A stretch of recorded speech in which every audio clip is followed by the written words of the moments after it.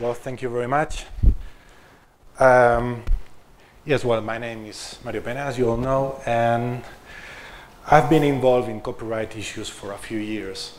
Right after 2003, I started to use Creative Commons licenses for my works, for whatever I do. And ever since then, I've been involved in copyright things for one reason or the other. I'm going to explain a little bit about what is the relationship and my dream and my vision of how open contents can be used in education. When I'm talking about free works, I'm talking about basically open works. But first I want to define something that sometimes is not very clear. It's what is copyleft? When we use copyleft, we think that copyleft somehow is the contrary to copyright. And that's not the case. Instead, it's a hack of the copyright system. The copyright system and the authorship laws is a set of rules or a set of laws that we have that grant exclusive rights to the creator of a work. And if you are not the author of the work, you have to request for permission to use that in your life. So by hacking the system, we create, Creative Commons create, not me, Creative Commons create and other licenses, a system in which some rights are already granted to the user, so they don't have to request for a specific permission. I don't really want to bore you with what copyleft exactly is, with the formal discussion, and I may say something that is not precisely accurate, but a copyleft content is that content that you can use, you can sell, you can distribute, you can modify, as long as whatever you made out of that content is also shared with a similar license. So these kind of licenses like GPL for software specifically, Creative Commons by share alike, and free documentation license are those licenses that grant that the work that is made out of those works will keep the same freedoms. You still will be able to sell them, to distribute, to use them, to modify. So over and over again, from one work, you create others and others that have the same license. Those are called also viral licenses. So not all of the open contents are such thing. Not all of them are copyleft. Not all of them are viral licenses, because they have either more or less restrictions than the copyleft license. But when we talk about copyleft, we usually use the word to explain everything on copyright, on open contents. So in this presentation, I might say copyleft when I mean open contents, but in general, I want to talk about open contents in general. Those who already grant you all some kind of permission. But we keep in mind that these kind of licenses, they are measured by the same rule, the rule of copyright. The only difference is that you have to be a little bit less afraid of using it, because you already have some permissions. Not that you don't have to have fear, that you don't have to be careful with some things that you do. It's only that you don't have to be as worried, because you already have some permissions. What is the relationship between young people, contents, and future? And I put in parentheses the open theory, because young people don't really care that much about open or not open. First I talked about fear, but why did I talk about fear? Well, what are the words that are related to copyright when you come to think about copyright? I'm not going to make you the question, but you already are thinking about what are the words that come to your mind when thinking about copyright. I made this little experiment. I have in my Google account an alert to get news about the news related to copyright. So I started to make a kind of informal survey of seeing which were the words that appear next to the copyright term in those news. And this is funny. Here are some examples of words that you could find close to those news. Lawsuit, 3 strikes, infringement, illegal is this one of the most used ones. Disconnect, users, of course. Attorney, sorry for if there are lawyers here, but this is one of the words that appear. Says domains, copyright trolls. And when you click in the news, you go to this dreadful announcement and images that really scare you. Like, you are using copyright wrong, and we're going after you. We're going to get after you. I am not saying, please don't get me wrong, I am not saying that sometimes there are illegal behaviors, but sometimes there are just too many fears that they shouldn't be there. So, is the problem of copyright being equal fear the real issue here? I don't think that that's not the main issue. The main issue instead is the contrast between two visions that we have right now. One of the visions is the one that you have here. I believe most of you and me myself, we are born in the past century, not in this one. And these things look really familiar to us. At least myself, when I was a kid, I had only a black and white TV with 2 channels. You had to go and switch with your hand, you know. Nothing like a remote control, nothing like that. To read books, you only had paper books. There are some paper books still now. To listen to music, there were vinyl discs. And only later, there appeared cassettes. Maybe I look too old now. But that's the way it worked. You were able to tape some music from the radio. So we had a sense of scarcity of getting those contents. But the real scarcity for us was different. It was, how am I able to be on TV? How can I write a book that somebody else would read? How can I make music, make people to listen to it? And why nobody copies the music I'm playing?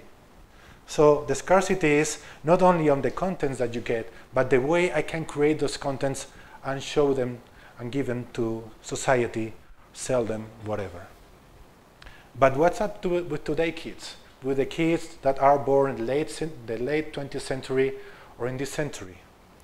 Well, it's totally different. This is my son. They are born digital. They are born with a keyboard in front of their hands. And this picture is old. Now he's 6 years old. He doesn't use a keyboard anymore. He uses the iPad. And he uses the iPad in such a way that I cannot believe he's doing it. So they don't think about scarcity. They have a lot of tools to create contents, to share contents. They're not happy if they're not able to share those contents in any of the many thousands of projects that you can find in the internet. They are not happy if they don't do it, and they often do it for free of charge. Okay, not everything that goes to the internet has a real value. I mean, I wouldn't pay for this. I think it's funny, okay. But then you find funny things, interesting things, that since you have your camera and your phones, your smartphone, you take this picture that is useful for me to make this example. But then you find very cool contents, creative contents. You find value, and these contents are free to use. They are all credited. But not only with the contents created open that you can use, you can do many things. There are contents that they're not free, and people are using them to create new contents. Since I didn't want to ask for permission, I didn't put the example. I'm not using a full copyright content here, although I wished I could. But I can't. Well, maybe in the United States I can, because it's fair use, but not here. So I didn't use it. Instead, I'm using one that is made out of open contents. This picture is taken with a model. Actually, she was a bartender, having in her hand another picture that another artist took before. So this is a kind of a collage, using different contents to create something new, to create a new message. So the scarcity here is not about the copy fact of the contents. Instead is, how do we create new quality stuff that we can use? And what's up with education? What is the relationship between what I'm talking about and education? There must be some kind of relationship, otherwise I wouldn't be here. Education is also about information. It's about contents that needs to be shared, that needs to be reused, needs also to be modified. But many times, when we're in the schoolroom, when we're in the universities, and I am a dropout also from the university, so we don't have any clue of what we are doing with the copyrights. We don't know anything about the copyrights, because for schools there are some exceptions. You can use full copyright contents because there is an exemption to use them in school. So people don't ask questions of what can I do or what can I not do. This is very dangerous, because there still is being a friction between the two ways of scarcity, the two visions of scarcity. But at the same time, if we knew about copyright and what happens with it, we would have a chance to, in first person, with our own content, experience the success of using them in life, in school. So for the road of success, I wanted a slide like this one. Instead of making it, I found it in the internet with also a Creative Commons license. Education is kind of, formal education, theory, and experience. How can you experience in a better way than using your own contents, whatever you create yourself, or other people's content that are openly shared? We want, at least my dream is to have a better education and a better copyright. To learn from the past, and this is something obvious, we have things like public domain.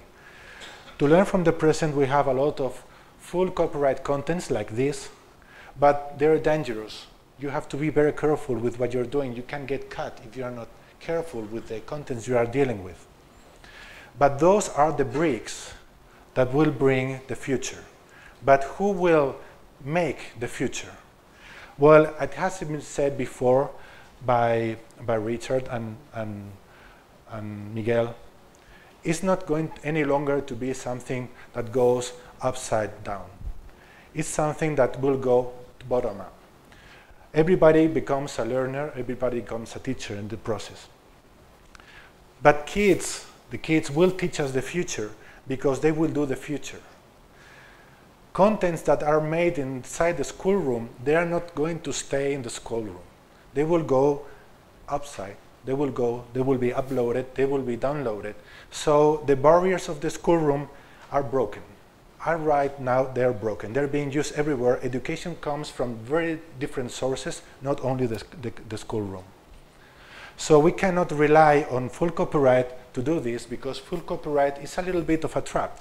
These are the protection terms of copyright that are being evolved during the years, and nothing seems to change this tendency. So the time that you have to request for permission to do anything with the content is being broadened and broadened everywhere, and it's going to ad infinitum. So whatever is created with full copyright in the schoolrooms, when they go outside, and they will go outside, they will be enclosed in this formula.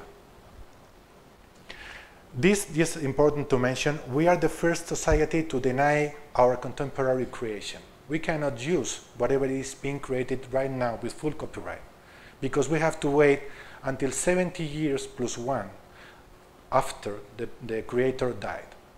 This is very important.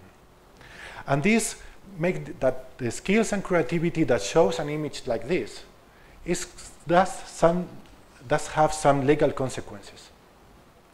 Not in this case. I didn't make this. This was just taken in Alcatraz, just for the fun of it. But with open contents, we can learn a lot more. We can learn the whole process of creation, from creating contents with new ways of creating, editing them, learning how to fund them, also learn the deadlines, as Dale said. So these are very important skills that we need to learn to really make a reflection of our time and our culture. And of course, to understand the process of sharing, which is not something very simple, as I will explain at the end of it, the process of crediting correctly the authors, and most important, to find empathy with creators, to understand how do creators think. Full copyright contents, open copyright contents, whatever, we will understand them much better, and we will create a copyright that will be much different. It will be related not to those nasty words that I was talking about, not the attorneys, of course, but it will go to innovation, creation, sharing, and wealth in the widest term of wealth. I'm not talking about money, also money, but wealth to enrich the society. Just to finish, and I have little time left, the inevitability of change. Nothing is going to be the same anymore. If something changes the world, it's technology. The world that we think it's very static, it's not. It's going to change. The kids are going to make the future, and the future will no longer stay for us. We as teachers, our world will disappear. And internet is a revolution inside a revolution. Internet is not something real. It's not something virtual. It is something that is part of life because it is life. Every little thing that we do, every little action is in the internet. There is a reflection. There is an interconnection between the analog and the digital world. So as whatever happens in the physical world and in digital world turns in both directions, there must be a reflection of life in general in the schoolroom, as is part of life, of course. So it's all about reflections. It's all about using the right system to do the right thing. So open contents are those that will lead to a really bright future. This is what I believe. Those educated in the notion that knowledge can be openly shared will be the ones that will create the world of the future. And of course, the business model. And this saying, the Chinese proverb, tell me and I will forget, show me and I will remember, involve me and I will understand, is now truer than ever. Now we can involve people to create the contents they are studying, others are learning. So what better thing than use those contents that can be openly shared? Well, thank you very much. And just to point that I spend 30% of the presentation searching for images, and I know where to look for them, 20% crediting those images properly. And I know what I'm doing about it. So I wonder why people really it's difficult for them to do so. Well, that's all. Thank you very much.